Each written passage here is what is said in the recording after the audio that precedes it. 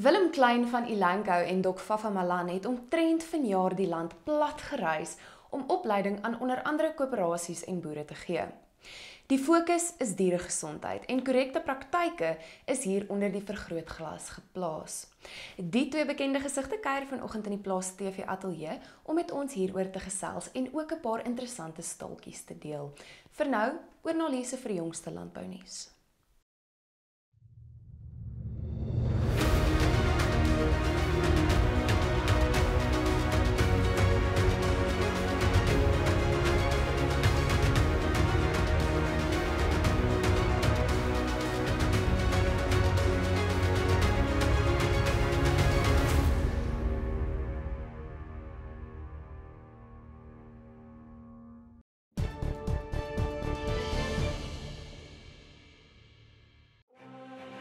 Elanco, we are driven by our vision of food and companionship, enriching life.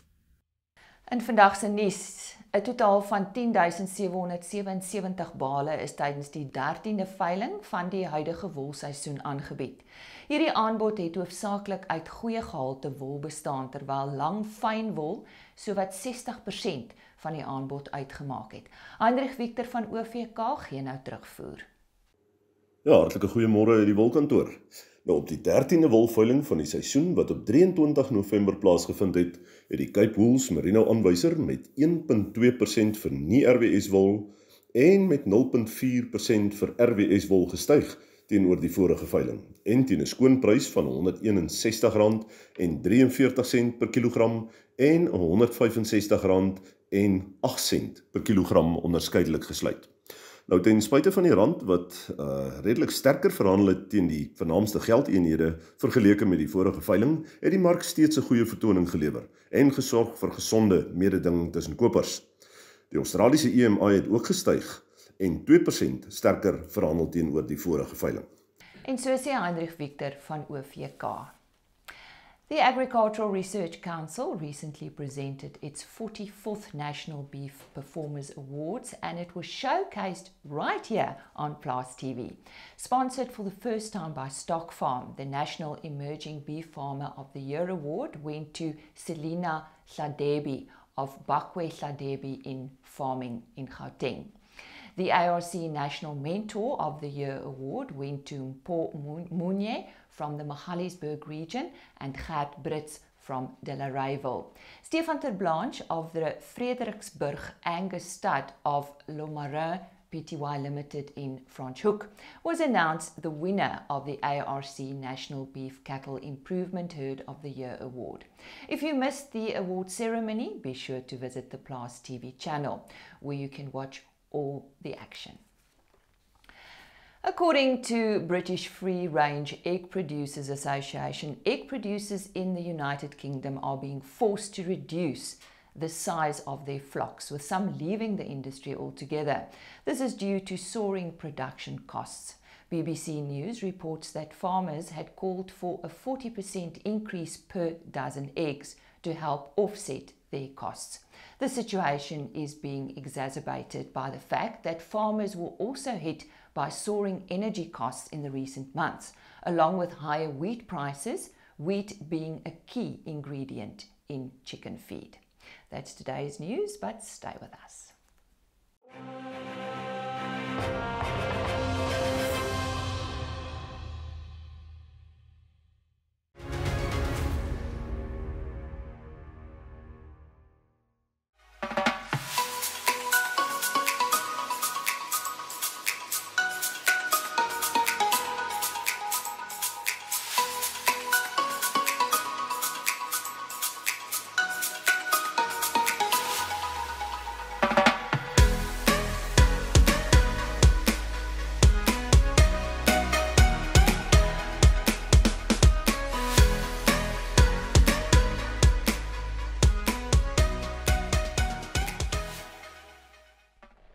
Ons kuier vandag met twee baie bekende gesigte hier op Plaas TV. Eerstens Willem Kleyn en hy is natuurlik van Elanco en Dok Faffa Malan. Wat 'n voorreg vir my om met 'n gesonde en geseënde Dok Faffa vandag te gesels. Hulle het die land plat gereis met opleiding by koöperasies, by verskeie boere daar en dit waaroor ons vandag met hulle gesels. Willem, verduidelik net eers vir ons presies wat behels hierdie opleiding? Ek sê ja, dit is 'n passie van ons. So miskien moet ek net begin by die begin waar dit ontstaan het. So 15-16 jaar gelede het ons 'n leemte gesien in die mark. Ek en Dok Faffa. Tussen die rakke werk van die koöperasies is daar natuurlik persone wat rakversorging doen primêr. En dan kom die boere op 'n daaglikse basis en vra vir hierdie persone vir raad. Hulle sien die kliniese teken op die plaas en dan kom vra hulle vir die persone wat sal hulle gebruik, wat kan dit wees en dan uit die aard van die saak wat moet hulle gebruik. En ons het 'n bietjie nader gestaan die eendag na die rakke toe en geluister na een van die antwoorde. En ons het net vir mekaar een kyk gegee en gesê, maar hier's 'n leemte, hier's 'n massiewe leemte vir opleiding. En ons het teruggegaan na die kantoor toe en ons het daar gaan sit en ons het besluit hoe en wat moet hierdie persone weet en ons het besluit op 'n 2-dag kursus in dieregesondheid. Nou die aard van die saak maak jy nie van iemand 'n veearts in 2 dae nie, maar daar's basiese vrae wat hulle moet vra vir die boer. En uit die antwoorde wat hulle kry, moet hulle sekere aannames kan maak en dan moet hulle natuurlik sekere aanbevelings maak van dit wat hulle wel verkoop op die rakke. Ja. Gesels kortliks met ons oor die struktuur van die 2 dae. Wel, die program is basies dit wat relevant is, die OTC-produkte, over-the-counter waarvoor jy nie 'n voorskrif het nie. So dit is maar goed soos ektoparasiete, alles in die buitekant van die diere, die boshuise, die luise, die vlooie, die myte, muskiete, en dan natuurlik jou endoparasiete, inwendige parasiete, alles binne in die dier, waar hulle voorkom, seisonaal, natuurlik die kliniese teken wat die dier vir jou wys, en dan natuurlik die behandeling daarvoor. Dan raak ons natuurlik aan die spoorelemente, minerale, ons raak aan die koue ketting, so liggies aan die eindstowwe. So dis 'n baie wye spektrum wat ons hanteer, so wat eintlik wat relevant is. En dan sluit ons af natuurlik met 'n eksamen. Die koöperasie hoofkantore wat hierdie persone stuur, wil natuurlik weer daar's kostes aan verbonde en het die persone iets geleer. So hulle skryf 'n eksamen, hulle kry 'n sertifikaat van bywoning. En jy sal verbaas wees hoeveel waarde hulle heg daaraan. Ons lamineer hom, ek en Dok Faffa teken hom. Groot storie met die oorhandiging daaraan. So ja, dit is basies die program. Faffa, hoekom is hierdie opleiding so belangrik? Dit is absoluut, kennis is mag. Maar as die kennis nie gebruik word nie, dan beteken dit eintlik niks nie. So ons motiveer mense om te sê hoe belangrik hulle werk is. Waar pas hulle in? In die groot prentjie is voedselsekuriteit. Ons sal altyd kos moet produseer in hierdie land. En elkeen het ergens 'n plekkie. So ons motivering is die groot ding. Die tweede ding is dat dit wat hulle verkoop, is daar van hulle wat dalk giftig is en wat 'n navolgingseffek op die dier het. Met ander woorde, wat is die onttrekkingsperiode? So mense wil veilige kos wil hulle kry. En die derde ding is boere moet geld maak. As boere nie geld maak nie, dan het julle ook nie 'n werk nie en ek het nie 'n werk nie en hulle het nie 'n werk nie. So dit is die groot prentjie wat ons eintlik aan hulle bring. So wat Willem genoem het, erns pas ons in.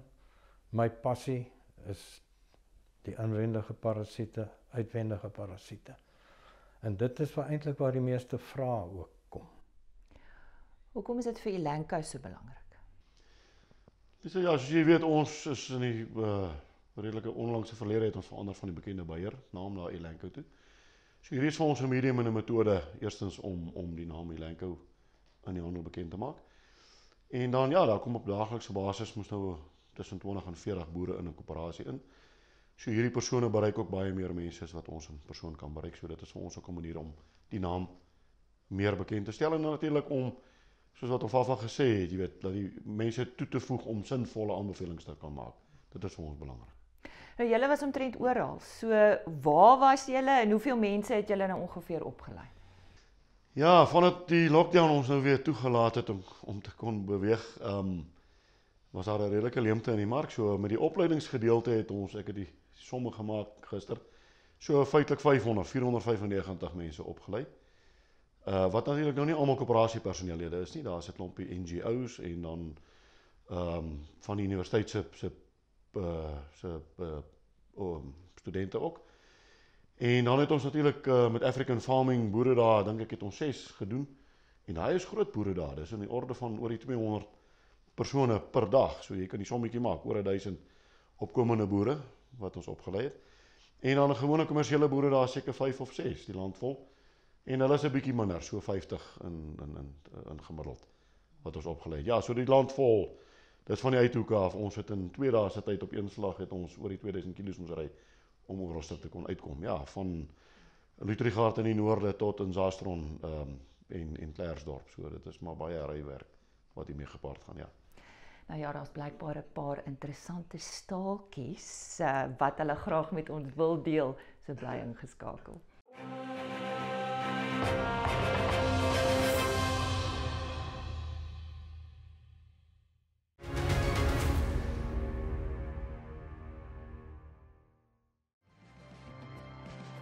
Syngenta, bringing plant potential to life. Goeiedag, rooivleispryse het in week 16 van die 40 van die jaar effens gemeng vertoon.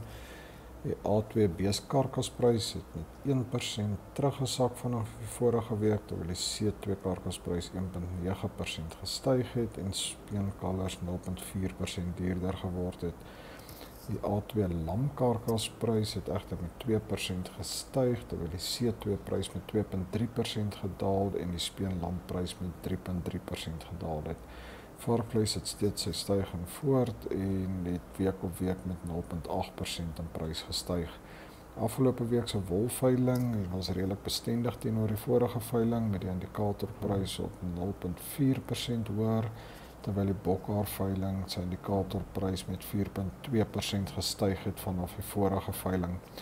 Graanmarkte ook bietjie was opvallig geweest. Die geelmieliepryse het met 0.6% gestyg, terwyl koring se prys met 0.4% gedaal het week op week. En dan die sojaboonprys wat 2.5% hoër is, terwyl die sonnebloemprys met 3.6% gedaal het. Die rand het die afgelope week goed gedoen teenoor vernaamste geldeenhede, 2.4% versterk teenoor die dollar en 2.1% versterk teenoor die euro. Syngenta, bringing plant potential to life.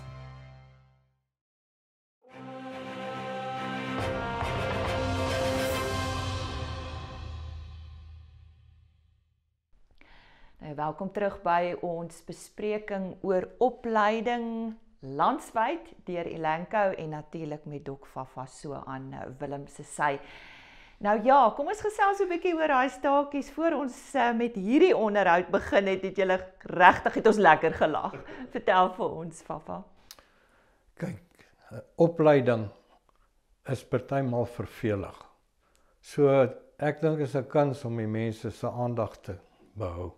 En daarom betrek ons van die mense. Voor die tyd sê ek vir hulle, luister, ek gaan nou nie iets van jou waardigheid wegneem nie.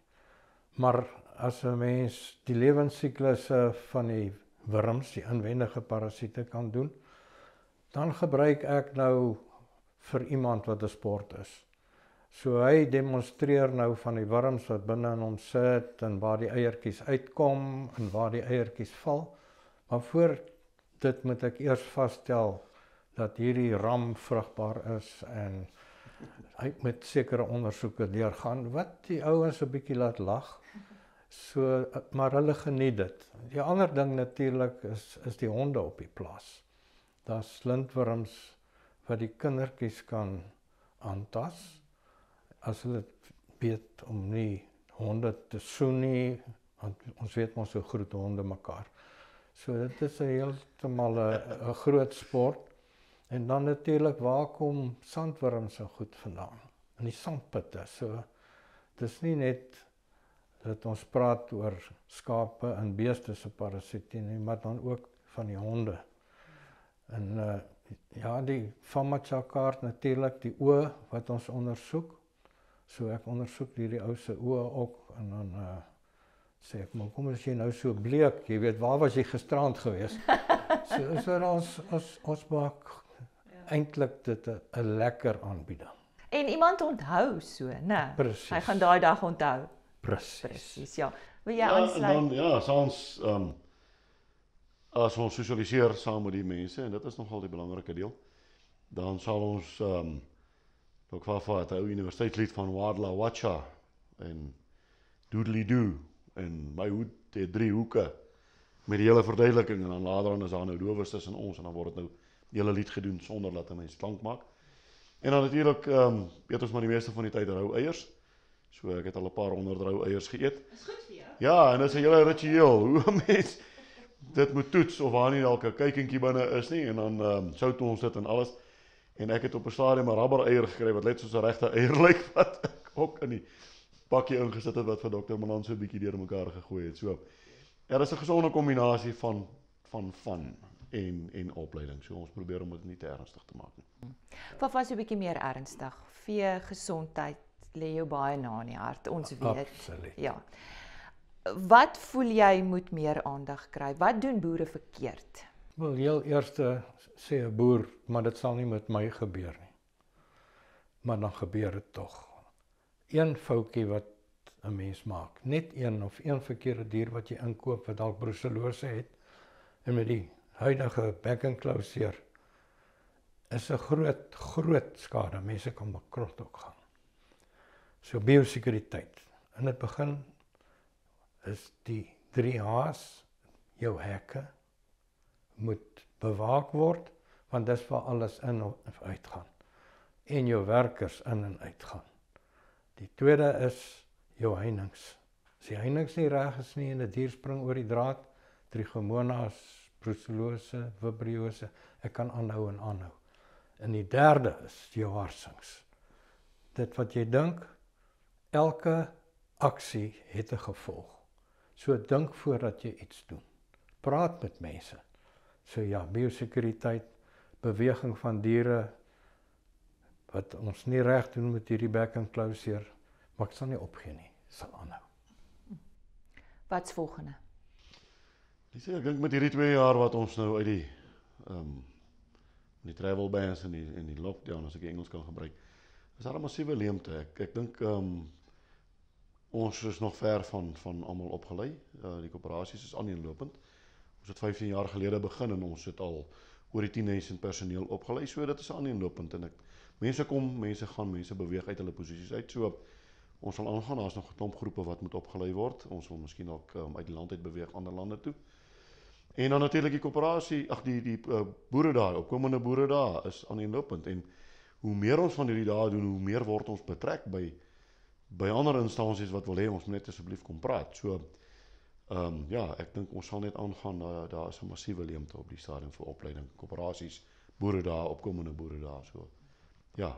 Ja, sterkte vir 2023. Daar sy. Baie dankie. Dankie. En dit gaan alles oor veegesondheid. Dok Faffa en Willem van Elanco, wat die pad vol reis, die land vol reis en blykbaar in 2023 maak hulle weer so.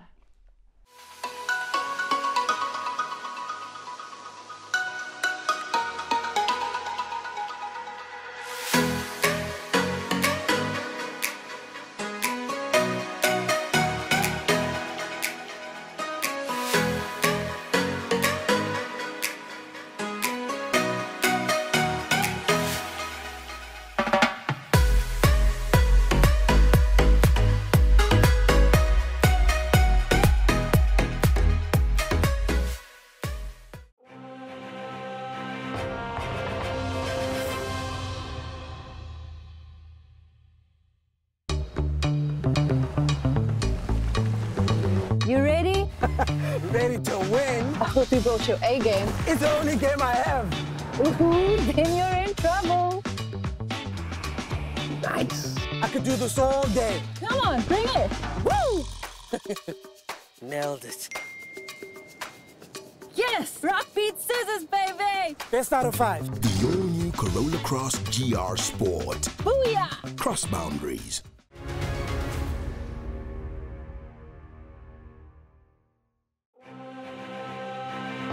BKB, die betroubare tuiste van landbou.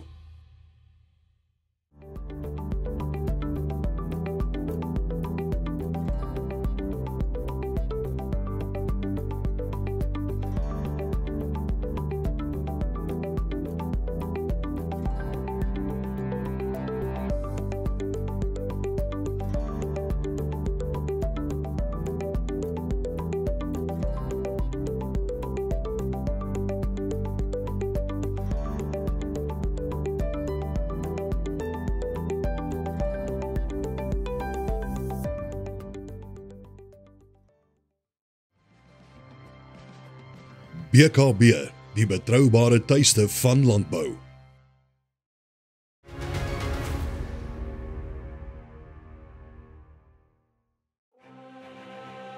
Standard Bank. It can be.